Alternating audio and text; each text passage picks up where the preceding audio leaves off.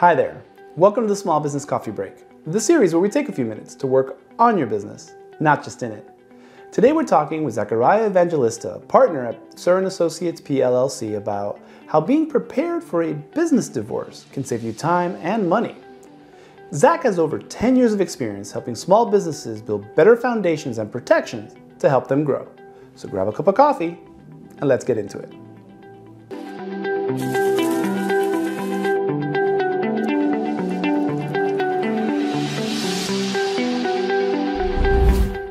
One of the areas that we focus the most on when we're dealing with business owners and coming to agreements, and again, the best time for that is at the beginning of the business, but at any point in the business life cycle. If you don't have a written agreement, that's a great time to sit down with your partners and say, let's put this down on paper. And one area that I end up spending on most operating agreements most of my time is the transfer section.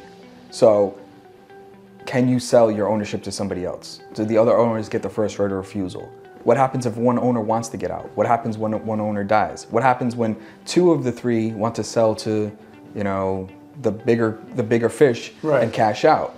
What happens when two of them want to sell and they don't want the third one to sell? There's all these different variations, and if you lay that all out and you try to think through the different possibilities, you can avoid a lot of headache, including what happens when we no longer agree. So you would handle that in the operating agreement, and also handle, like in any contract, dispute resolution.